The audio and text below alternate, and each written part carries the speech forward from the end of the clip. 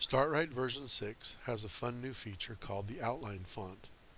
Make sure the text box is active with black squares at the corners and sides.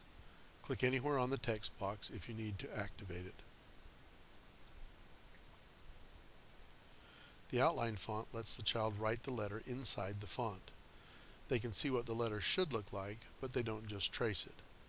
To turn on the outline font, press the outline font button, which is the uppercase A shown as an outline with a dotted A inside.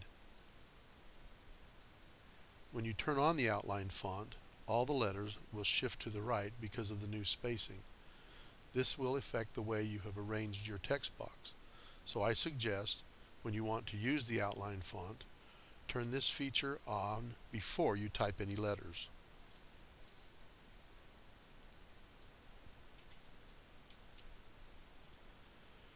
To change the color of the outline font, click the down arrow to the right of the outline font button.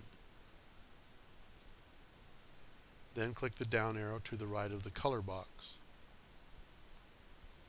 Next, click on the color you like. Let's try a light orange. Then click the OK at the bottom of the color palette window. In the example, you will see what the outline font will look like.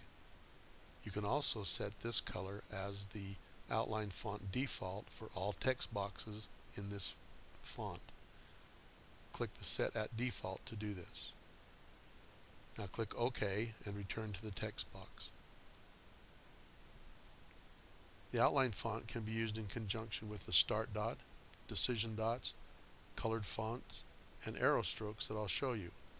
I hope you enjoy this new StartWrite version 6.